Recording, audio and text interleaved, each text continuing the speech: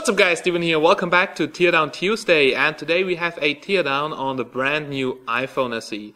But well, as you can see, it's already taken apart because it didn't really survive our tests. If you want to see why, then just check out the links down below in the description. And now I would say, let's get directly started and let's see what this baby has got under the hood. Alright guys, so there we go. Here's the iPhone SE. So here you can see it, rose gold edition, 16GB.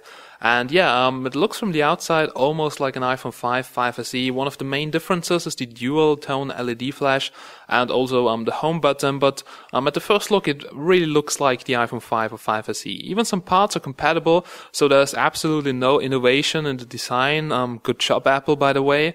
Yeah, then here, for instance, the SIM card tray is compatible, the screen, so the whole unit is compatible, the home button not, so the home button is also different, looks different, Touch ID, and yeah, actually from the outside, not a huge difference. So I would say, first of all, let's get started here with the front panel, and let's talk a little bit about it. So as you can see, it's shaded. Now the display, it's way brighter than on the iPhone 5, so that's what we have pointed out. It's not waterproof, so water came easily between the glass and the display, so also there's a gap between that, not really good glued together, so water gets definitely in there. But even though it has some advanced waterproof treatment on the inside, so you can check out waterproof tests on YouTube where it survives a couple of hours, but we had bad luck and it was breaking down immediately. Now here at the top we have the whole unit for speaker and everything, and yeah, that's the front unit. The Touch ID cable, so from the home button, it's still working, so you have to be really careful if you want to open up your iPhone. There are some pentalobe screws at the bottom of the frame, so two of them. You just have to unscrew them, then take a suction pad and separate the case parts, so the top unit and the bottom unit. So this is actually easy to do, except for the screwdriver, which is a special one. Now if you want to see a real teardown, iFixit has a pretty nice video on this one here.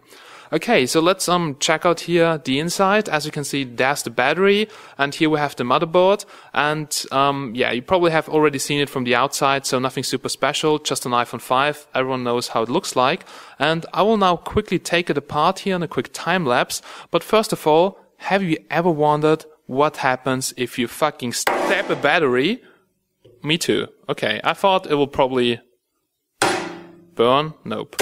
So this only happens if you have a way bigger battery or if it's really fully charged. So we did this here with a power bank, 20,000 milliamp hours. But here on the iPhone, oh, smells a bit terrible, but nothing is going to work if you stab your battery. So no explosion, I don't lose my hands, and yeah, that's it guys. So now let's just do the time lapse and let's see what parts we can find inside.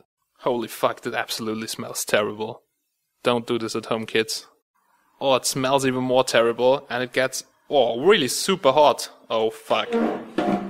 So guys, better safe than sorry, so always wear some kind of protection. This shit is smelling really terrible, and also gets pretty warm, so it doesn't burn down, but it gets really hot, so I can barely hold it. So always better safe than sorry and wear a gas mask, so don't even try to do this at home. Oh my goodness. So, I'm sorry for that, guys. Seems that, like, it's going to burn down anyway. Oh.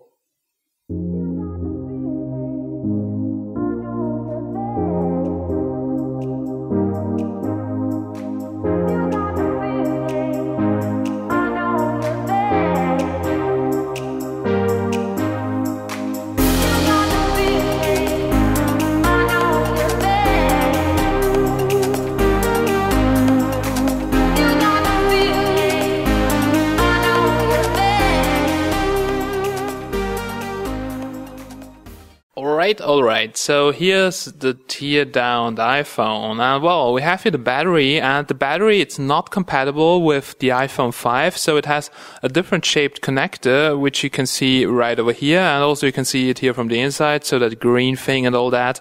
Well, the capacity is a little bit bigger, so it's 6.21 watt hours, so if we calculate that, that's 6,210 divided by the voltage of the battery, which is 3.82 volts, then we get 1,625 milliamp hours. So this is the actual capacity of the battery. So well, that's it. At the top we have the vibration motor in the left top corner, and we also have here several other things like those flex cables and connectors for the PCB boards. Okay, so that's the inside. The aluminum here is really solid, so that's a really tough one, really hard to bend. So we couldn't bend it with our fingers, and you really have to apply a lot of force. So it's actually a super stable product, the iPhone Shit Edition. Okay, then let's put it beside and let's have a closer look at the components we can see right over here. So here we have the main motherboard, so the logic board. We also have here the bottom PCB. So this is basically the lightning port, the 3.5mm headphone jack, and also flex cable, which holds all that together. Yeah, here's also a microphone. And that's it. If you wonder how the speaker looks like, now I think the speaker on the iPhone 5 SE is pretty terrible. So we have tested it out while the phone was working and it sounds absolutely crappy. So I think speaker on the phone is pretty shitty. Now the rear camera module, which is now the same one like the one you can find in the 6S. So the pixel size has also decreased, so from 1.5 to 1.22 micrometers, and it's 12 megapixels, can do 4K recording. So I think the camera module should still work, but also there was water in the lens, so it looked quite blurry. So maybe it's still broken.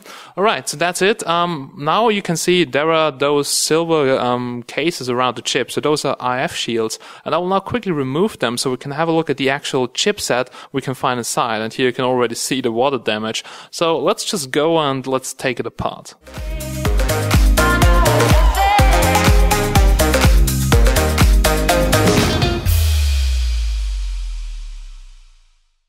Well guys, here's the logic board, so let's check it out now. There we go. So it did break into two parts, as you can see. So like a puzzle, we even have here like 30% of the eMMC storage.